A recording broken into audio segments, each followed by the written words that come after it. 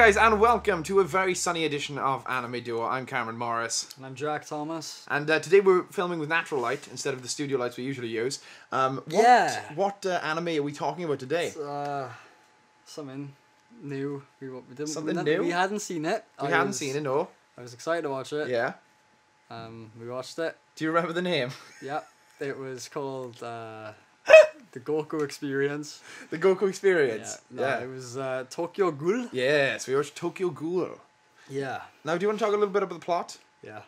What happened in Tokyo Ghoul? What was it about? I don't know. Alright, I'll talk about it. No, right, okay. So Tokyo Ghoul is about, it's basically our world right now. No future, no past or anything. It's kind of just our world. Except in Japan and supposedly all around the world. Yeah, but I think primarily in Japan. There's these things called ghouls. Spooky. They're just like us, but they don't eat food. They eat humans. Human flesh. And they also have supernatural powers. So they have like tentacles that sometimes come out of their back. Yeah. And the police hunt them, but they're not doing a very good job with it. CGG. The CGG. Dude, they shove so much shit down your throat in that show. Right? I watched 2 episodes and I was already like, I don't care. Wait, did you not watch the third? I did. I watched half. You watched the third of it? I got so fed up. Okay, fair enough. Well, we've seen your idea. I think, the plot...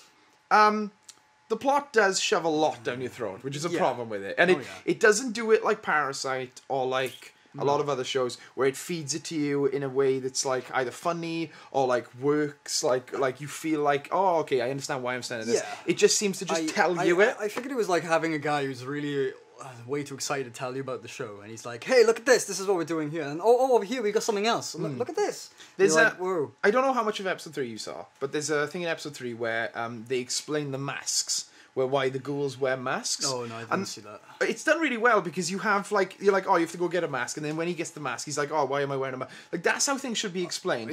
Not like episode 1 and 2, where they're just like, here it is, watch out, and it's just so much exposition for, like, whereas Parasite did it through the dad, which felt natural. It's like you would, like, oh, like look at this. Background, it's interesting.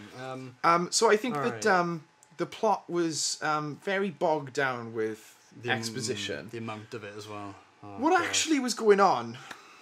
It was interesting. You thought it was interesting? I think we were kind of spoilt because we watched Parasite, which feels like a much better version of Tokyo Ghoul. The exact word I used to describe the story was uninteresting. This is uninteresting. This is uninteresting. I thought that it was interesting in the sense that, like, when it was presented to me, I was like, okay, I'll see where this goes, and then I couldn't do it. What didn't you like about the plot? Dude, just everything. I thought it was so. It had so many. The concept is interesting, right? Yeah. I think the concept is okay, but it was just executed so poorly with so much, just. The concept was it was almost identical to Parasite. Wouldn't you say? Yeah. Actually, I didn't even draw the connection. That was kind of the reason I wanted to do Tokyo Ghoul after this, because I wanted to kind of compare the two. Yeah, right. Love Parasite, finished that, great. Never gonna watch the show again. I think the difference is that it's going to come up in the second part, because the difference between this and Parasite, there's a lot of differences, but one of the main differences that put me off Tokyo Ghoul was the characters. And I feel like when we talk about the characters, because that really is how you get through the show. And this show is a good example of, like, a good concept, that if you don't have good characters to back it up and good, like mystery behind them and stuff, it just falls short. Exactly. So do you want to just jump in and talk to the characters? About the characters? Let's talk to the characters! Hold on a sec. But say you close and say some more well, there's just one scene in one of the episodes I want to bring up that I found absolutely... There were 2, actually. They were absolutely ridiculous. Okay, talk about the 2. So I was watching it, and all the way through I was like, this is alright. I'm not interested, but it's alright. I'll power my way through it. But there were just 2 scenes that really blew me away.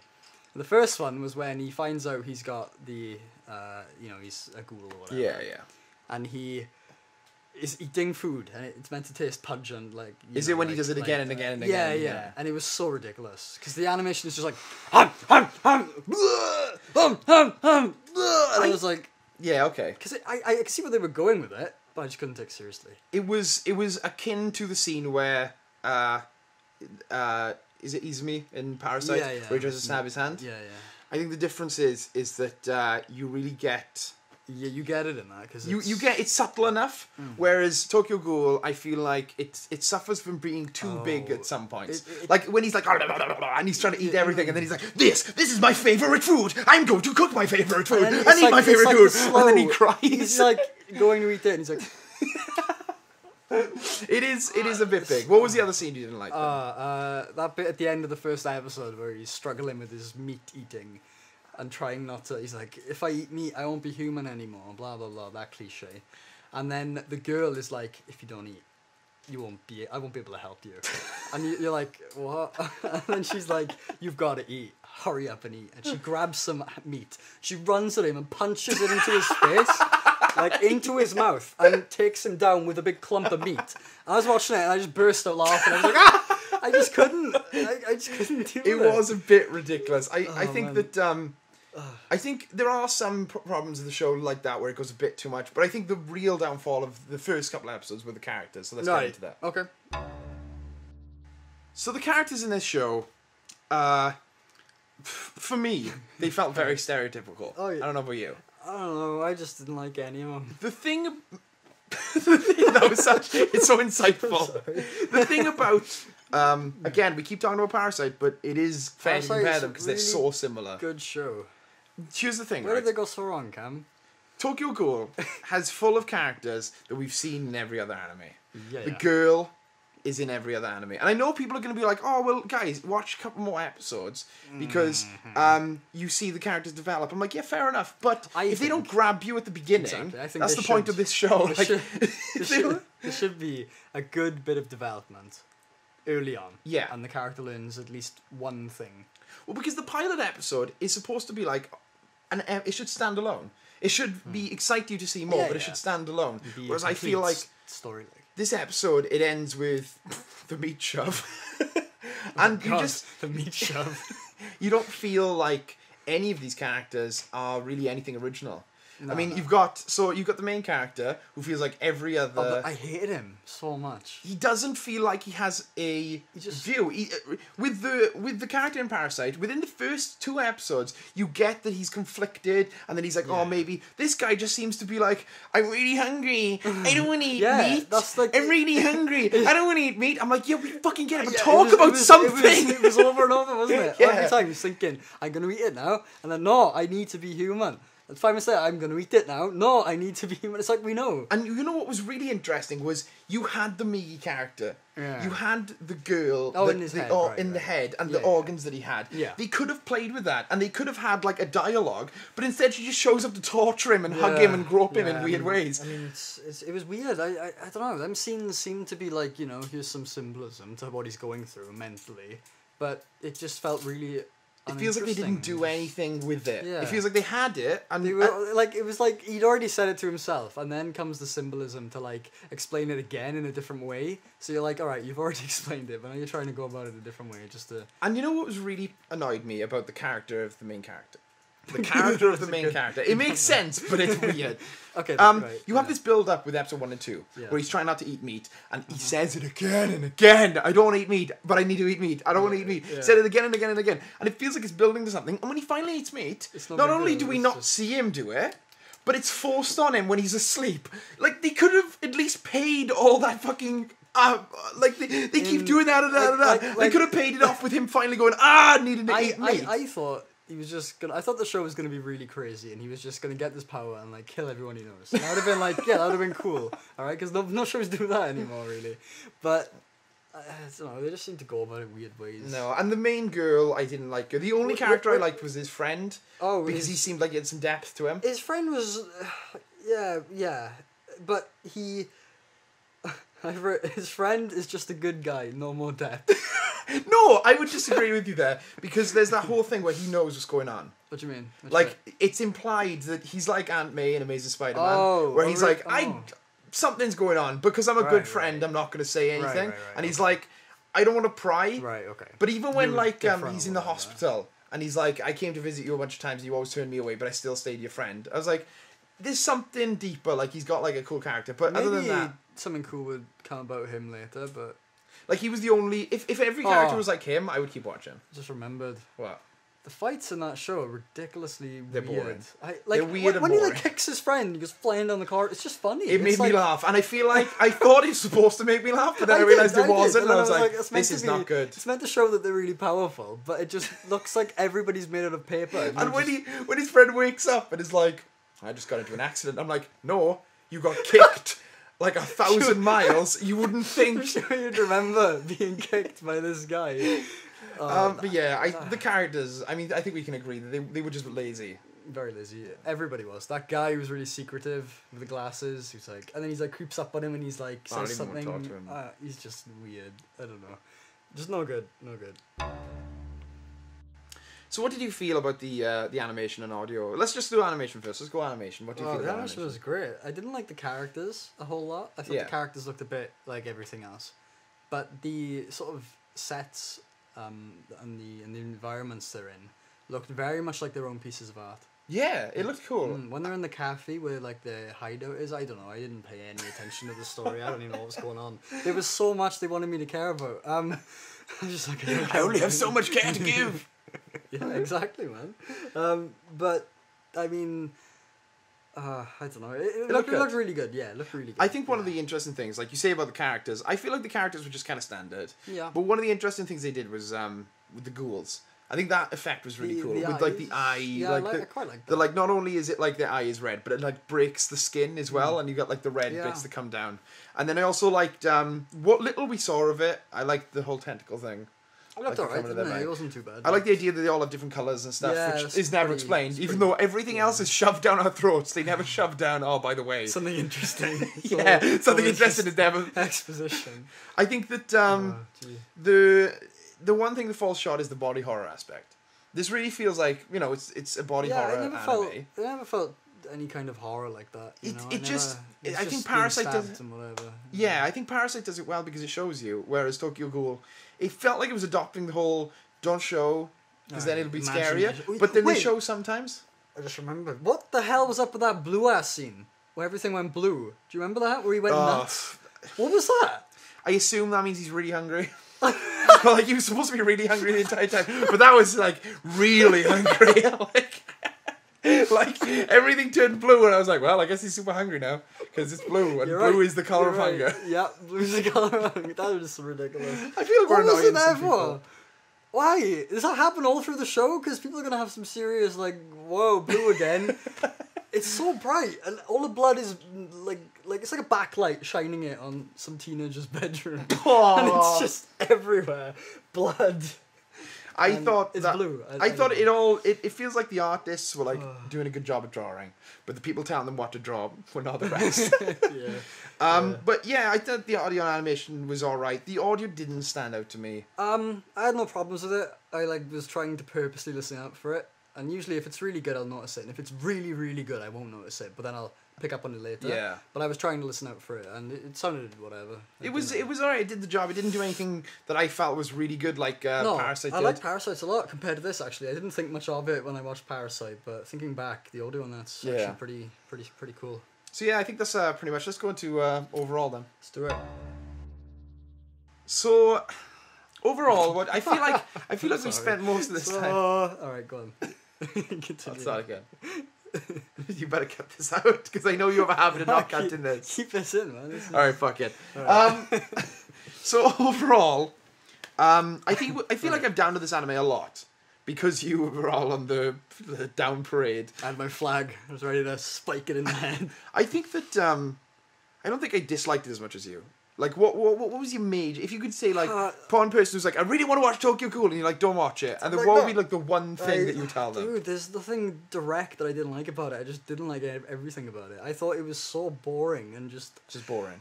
It's so been there, done that. And I've watched so much better things, you know? I watched like, compare this to Kids on the Slope. And how Kids on the Slope makes you feel, right? I would disagree that you can't really compare that. You're going to say I prefer it to Kids No, on the Slope. fuck. No. I would disagree that you can compare those because they're so different. Just because they're both animes. But right. But at the end of the day, when you watch a piece of media, you enjoy it, right? Yeah. For a reason. Did you enjoy this for a reason? I enjoyed it for a reason. What did you enjoy? I enjoyed it because I felt like it was exciting, and I felt like it might be going somewhere.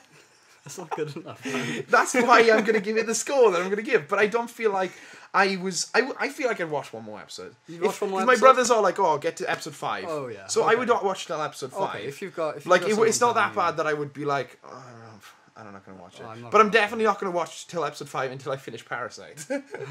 Yeah, watch Parasite first. Parasite's great. Yeah, I mean, I felt that just main guy was just really... Because obviously you need to relate to the main character to some degree in a show. You need to either relate to him or like you see where he's coming from. Yeah, and you can, get on board with what he's doing. But this guy was just whiny McGee and just didn't stop whining. And I was just like, my biggest reason why I didn't like this show is because, right, as you know, I've read a lot of Berserk and I watched some of the movies, right? And Guts is very much a character who has a very dark sort of beast mode kind of thing. Yeah. But it's not cliche shonen. It's very much like all he does is sword fight, so he's gonna be tough. Yeah. But when he gets mad, it's terrifying. He just looks demonic. He's drawn like a demon, and it's cool. But taking everything blue and having this pussy ass character who's just so, I don't know. I thought he was really... See, I don't... My main issue with the show was that it felt like it was trying too hard to be something it wasn't. Yeah, totally. It was trying too hard to be really deep, when really all it should have been about was the whole, hunger thing. They could have, focused on the hunger issue and had that just be the plot. But they had to bring in the police and the guy with the briefcase who cuts people in half. Who is that? He's nuts. He doesn't even look like a ghoul. I was hoping... I started the show, and they show that scene at the start where you don't know what's going on. And I was like, alright, cool. If the show just shows me loads of things I don't know what's going on, I'll watch it, because it's interesting and sort of, spontaneous. But then they started trying to explain a lot, and it really bogged it down, and I was sort of very much, I think that exposition is fine. You could have explained all that shit if you just did it in a better way. Oh yeah, totally. Yeah, did it in a more interesting way that wasn't just like, oh hey, by the way, blah blah blah blah blah blah blah blah blah blah. And he started being a waiter. What happened there? I don't. I didn't even. Yeah. All right. You know what? We're gonna talk about the show too much if we keep complaining. Overall, I would give this show about a 6. I feel like I need to revise my Sword Art Online because. You like Sword Art Online? Because I feel like Sword Art Online and this are about the same. About the same? Yeah, and I give that a higher score, so about a 6. I'd give this a 6. I'd watch up to episode 5 because people keep telling me to, but what would you give it? I don't know. I think them two shows are very similar in that they don't know what they want to be. I don't know which one I disliked more. Very difficult. Well, you gave Sword Art Online, I think, a 0. Because I was like, what did you feel about it? And then you were like, oh, did I give it a 5? No, I give it a 0. Oh, yeah. So I'd give this a 0 too. No, I mean, I don't know. You like the art? I like the art. 1. You give it a 1? I give it a 1. You give it a 1. Out of the first 3 episodes, well, the 2.5 episodes I watched, I didn't even finish 3. So I just want to say quickly, this is a good example of why we only watched the first couple, because you want to give you give a good impression, and if you can't give a good impression, then it doesn't matter how good the show is. Yeah, people are going to stop. What happens after? The show might be the best show ever. Yeah, but it starts boring. Yeah, so shouldn't have started boring. If you wanted to be the best show ever, shouldn't have started boring. On a high kicking note, But tell us what you think in the below, and we're going to find out what we watch next month. What are we going to watch? Alright, so, Jack Thomas, I've asked you to choose what to watch next month, because usually I choose. I'm excited to hear. So what is it going to be? What are we going to watch next week? Next month. Next month, we're going to watch my favourite anime ever. Ever? The Lion King. 3. The one with Timon and Pumbaa, where they go back in... Wait, do they? I don't know. No! In time? I don't think they go back... Wait, do they? I don't know. I think they do. I don't know if Timon and Pumbaa go back in time, but I think the movie... Listen, it doesn't matter. Right, what are we watching? Okay, we're going to watch... I want to watch with you, man. Princess Mononoke. You want to watch Princess Mononoke? It's not my favourite Ghibli, but it's the one I got the most to say about, so... I feel like I've got the most to say about that, too. Oh, yeah? Yeah. Cool. It's interesting. Let's do it. All right, so we're gonna watch Princess Mononoke, and next month we'll talk about it. Now this will be interesting because it's a movie, so we won't review the first 10 minutes or anything. It's gonna be the full movie, so it might be a little bit of a longer episode. Maybe it'll be shorter. I don't know. Who knows? But check that next month on Anime Duo. Yeah, check it out, guys. Oh, jeez. Oh, hey, guys. Yeah, they're gone. Okay. Yeah, I hope you enjoyed that video. Yeah, we've got tons more. You can watch them. You can like, subscribe, favorite, all that shit. You know, it's good. You know, do it. We got t-shirts as well. Buy the t-shirts because I think I'm gonna.